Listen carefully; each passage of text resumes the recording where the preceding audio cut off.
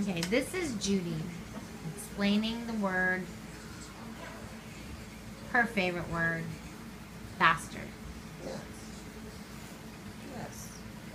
Everybody has a special word in their vocabulary that they like a little bit better than others. What is that? And as soon as she's done tripping over the blanket, we'll tell you about it.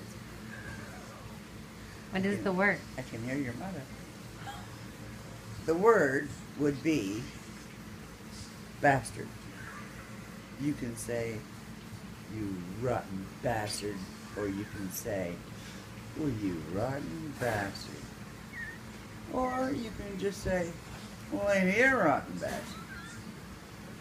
Many, many different ways of putting this. You can be really upset. You can be amused. Or you can be indifferent. What's your favorite way to use it? My favorite way to use that is kind of like indifferent. Kind of like, well, that rotten bastard. What are you going to do about it?